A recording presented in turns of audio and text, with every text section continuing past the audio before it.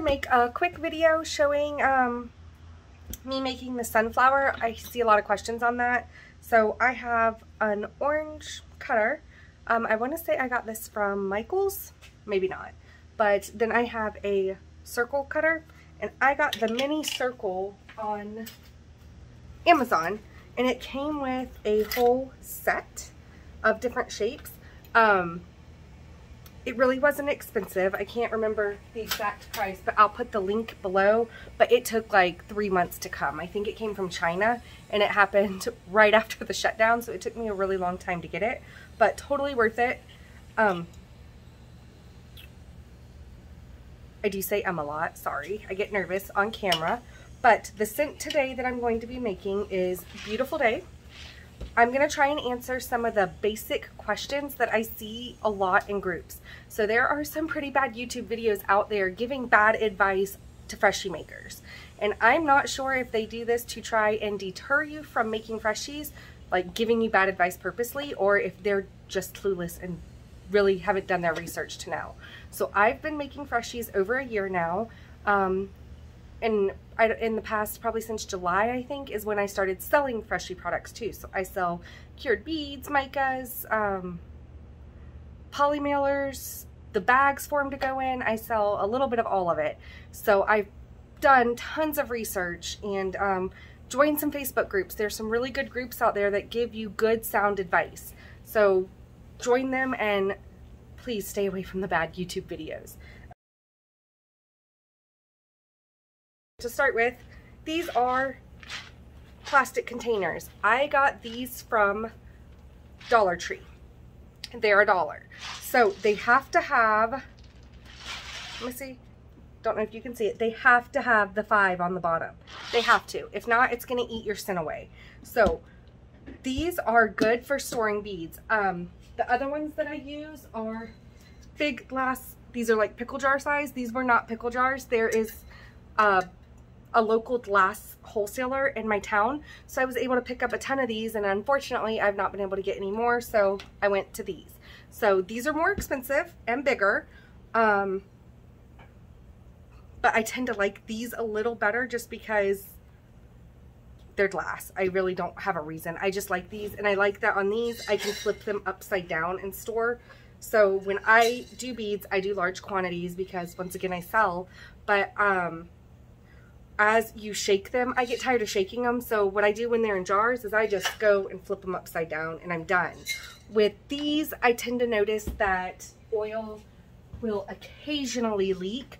So I don't like to do that. So with these, I have to sit there and shake.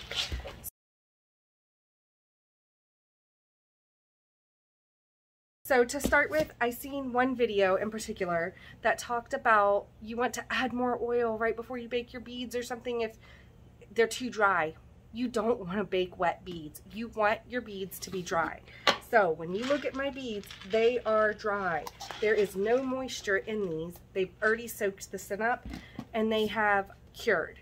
So your ratios for beads to oil, you want to do 8 ounces of beads to either 1 ounce of oil or 2. So it's either 8 to 1 or 8 to 2, whatever your preference. Measure by weight, not by volume. I literally cannot stress that enough. Measure by weight. So you want to have a scale. I got these scales from Amazon. I have probably 4 of them. They're not expensive. They are good scales. The only thing they're not great for is, I think I shipped a package yesterday that was like 12 pounds. It wouldn't weigh it. It doesn't go that high, so I had to use a regular scale for that. But they are perfect for oils. So the whole reason you want to measure by weight is because oils weigh differently, and that is how companies sell the oils.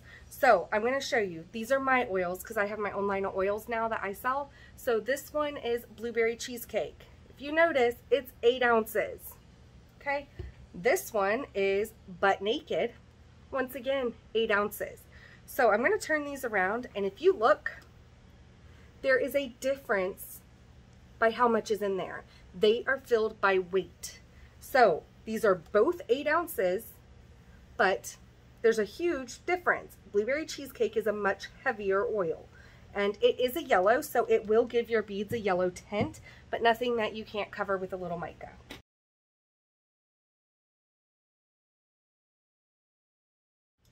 So today I am doing the beautiful day.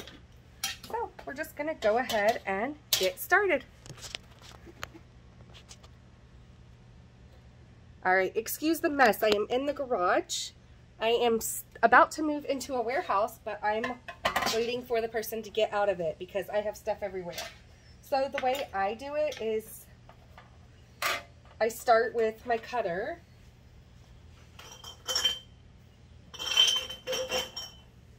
Now I keep mason jars. When I first started making Freshies, these are the size I used, but I'm doing much larger quantities now, so I've upgraded.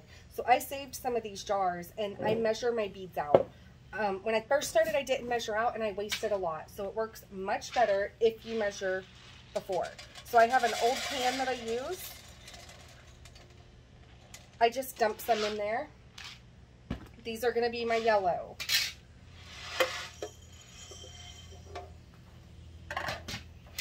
Then I'm going to put this one in there. Just going to grab a little, fill it up. All right, on the black, I do tend to do a little bit more just because I pull it up, and I will show you that when I get there.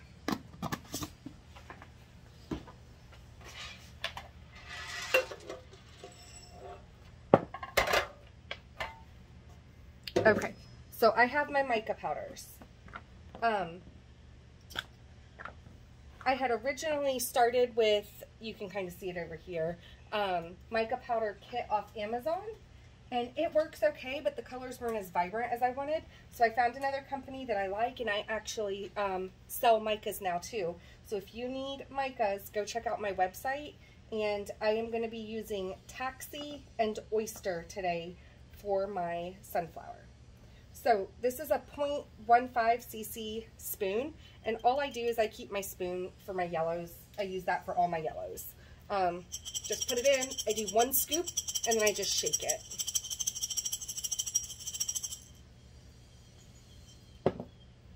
Same with the oyster. And this one I will not do a full scoop because there's only a handful of beads in there.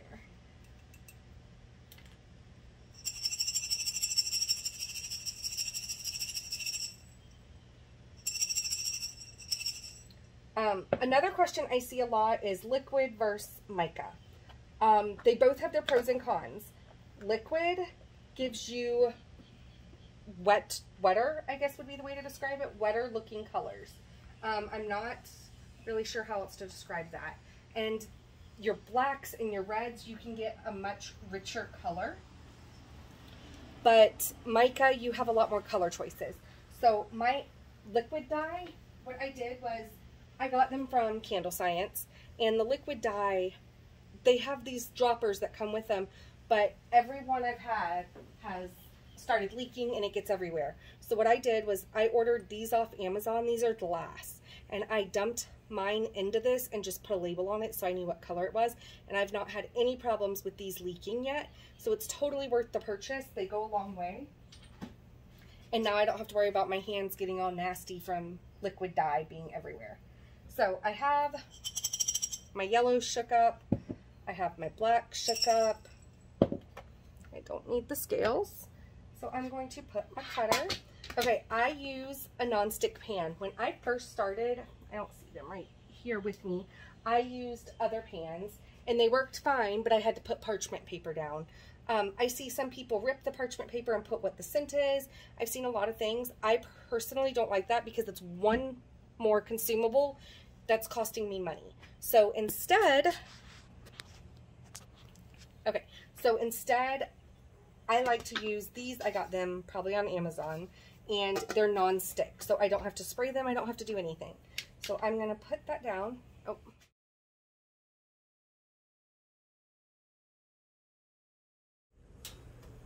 I go 350, and then I'm just going to turn the time up just because I always turn it up just so that way I don't have to mess with it. Okay, when I do my toaster oven, I use at 350 for 10 minutes with mica. If I'm using liquid, it bakes faster, so I do 350 for 7.5 minutes. And then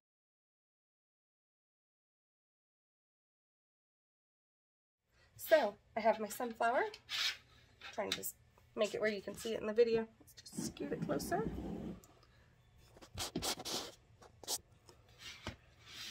That way. Okay, that looks good. So I'm going to go ahead and put the center in. One other thing that I do use is I use roll pins instead of roofing nails. I've not used roofing nails, so I can't tell you the pros and cons of those. These I like. They're perfect size. They were found at a local hardware store in my town. So it's not at Home Depot or Lowe's.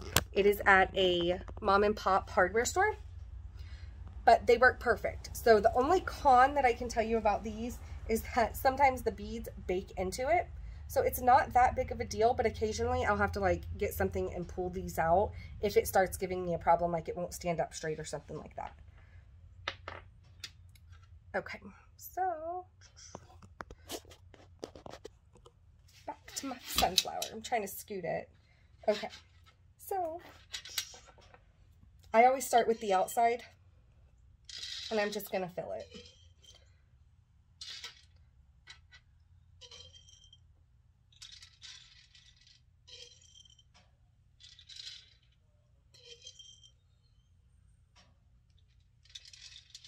If you hear kids screaming, don't mind them. They're alive. They're fine. I do keep plastic tweezers on hand to get any little mistakes that happen.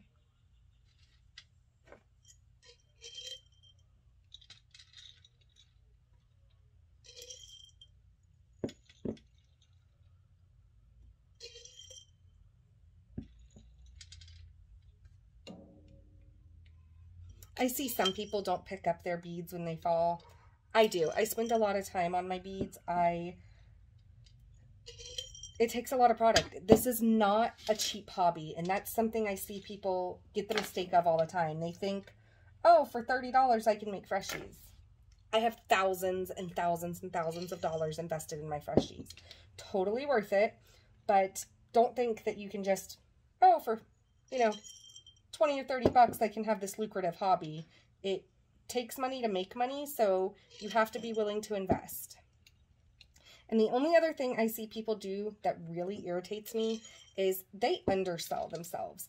They're not paying themselves for their time, their knowledge. This is your craft. Be proud of it.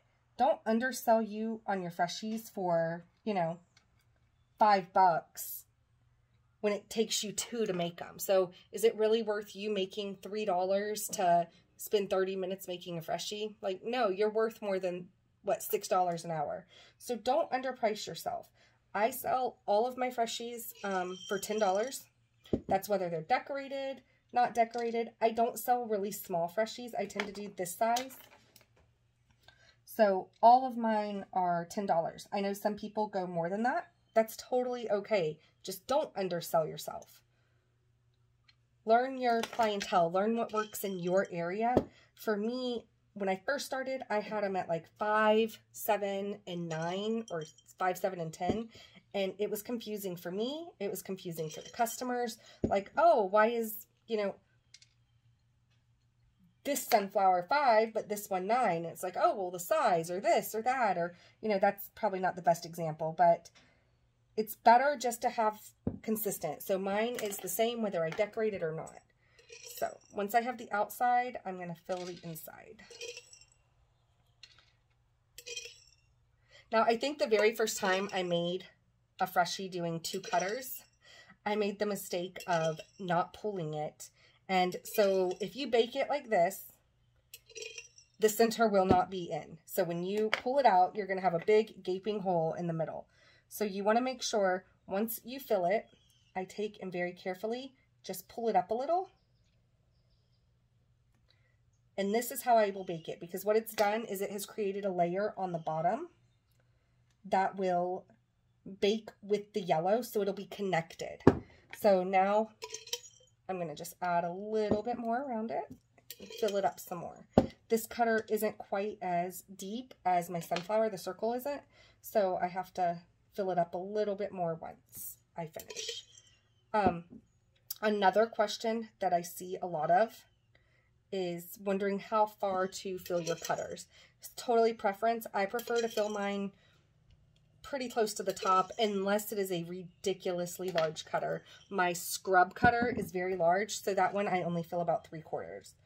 So a few of the big ones I do not like to.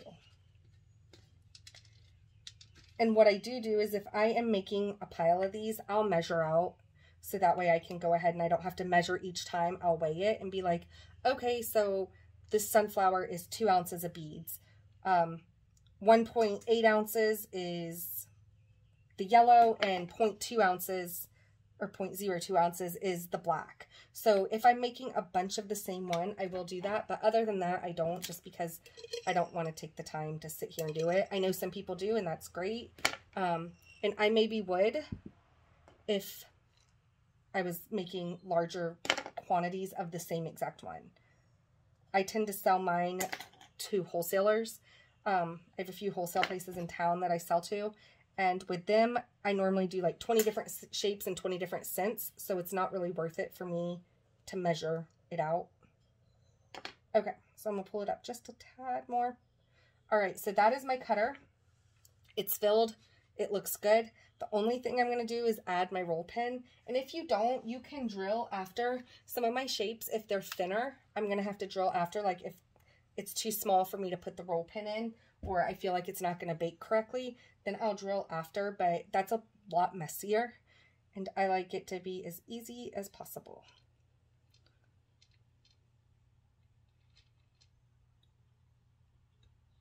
So I do not think this went all the way. So this one I probably need to work on pulling that middle part out that baked in, because I pushed it in until I can feel the metal, and I can't right now. So I'm probably going to have to drill some of that out at the end, but that's okay.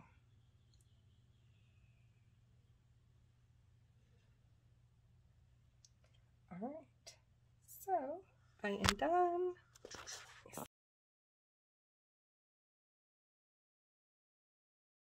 I pulled these out of the oven. It is good to go. I see a video that suggested go ahead as soon as you can touch it and pop it out. Don't do that. You're going to burn the crap out of yourself. Let it cool. It will literally fall out of the cutter once it cools. So I'll let it cool about 20 minutes, and then I will pull the cutters out and the roll pin, and it will be good. I'll check back with you.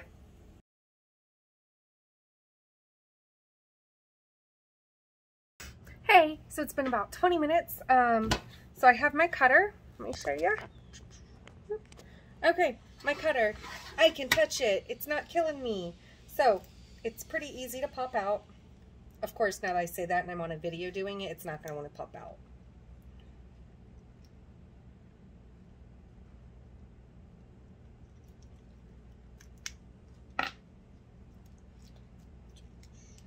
So this one I just pull right up.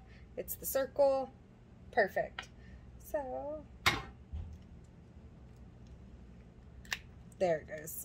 This never happens, and then of course the 1 second I'm videoing it, it wants to be a pain in the butt. So all I do is I pop in right around the edges, and it makes it where it releases very nicely. There it goes. See? Okay, that's normally how it goes. So I am done. So as you can see, the orange did leave some of my tips a little orange, but I love the way that looks on the sunflower, so I leave it. Some people trim their edges. I do not. The only thing I do trim is right here where the hole is. So the hole is pretty good. I did have a little bit of the bead, like the one side, it baked in, so it's not that big of a deal. All I have to do is push this right through, and it comes out pretty easy. So that's the most that happens occasionally with the roll pins, but overall I'm still happy with them. They work, so I'm not gonna attempt to do roof nails or anything like that because it works. Okay, so from here I cut the string and bag it. So my bags, I put a piece of cardstock in there. There are some people who say you should not use cardstock in there. I have not had a problem, but mine also do not sit very long. So this is going to be for an order that I'm taking up this afternoon. So I don't have to worry about, these are going to be sold within, I'd say 3 days. So if you were to leave it for a really long time, possibly some of the scent could soak off into this. I've not tested it to try it. So totally your call.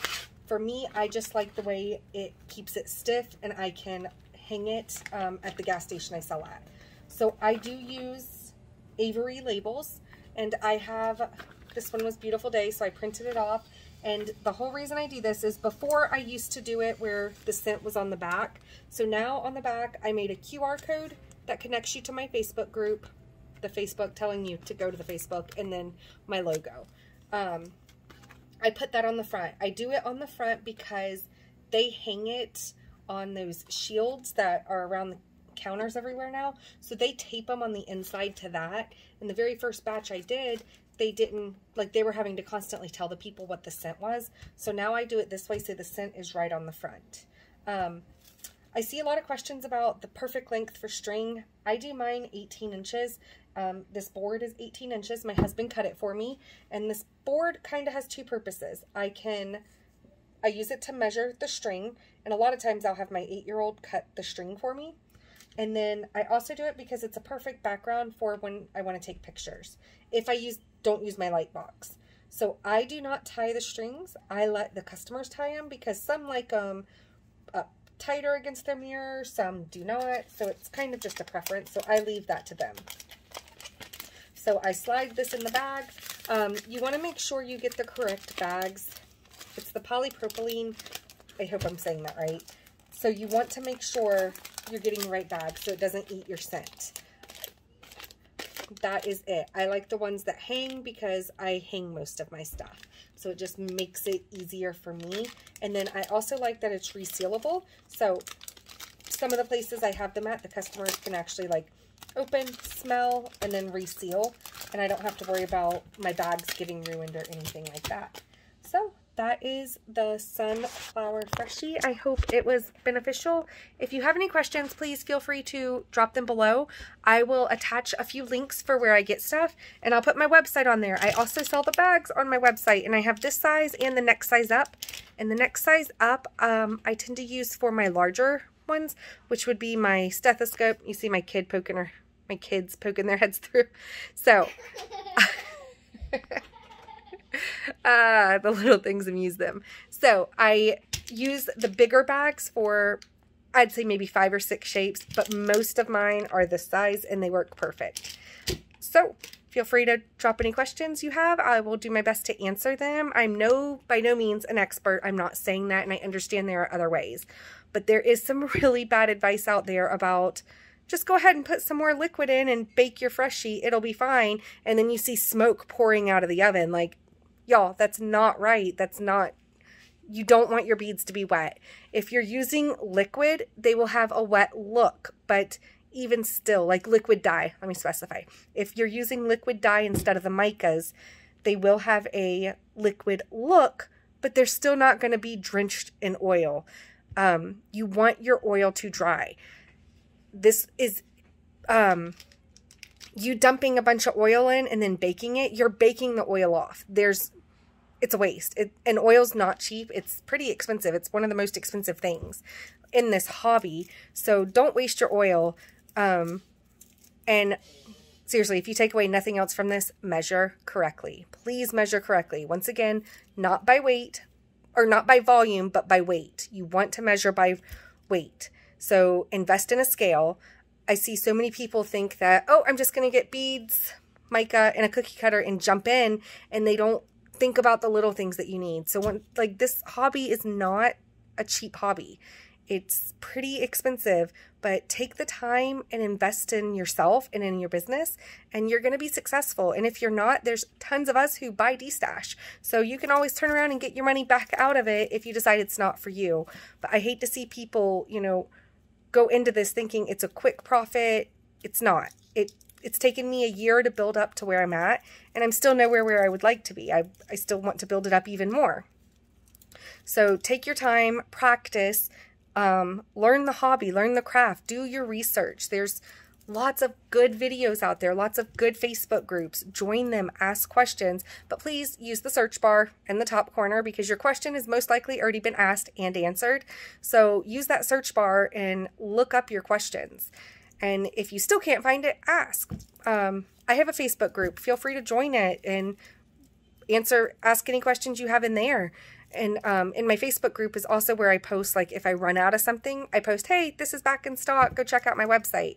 And then I also run sales or coupons for my website. So you can find me on Etsy, or I have a website. My website is www.southernscentsfragrances.com. So I will attach that below. So feel free to go check it out and show me some love. And if you have any questions, let me know. Don't forget to hit the subscribe button. Thanks.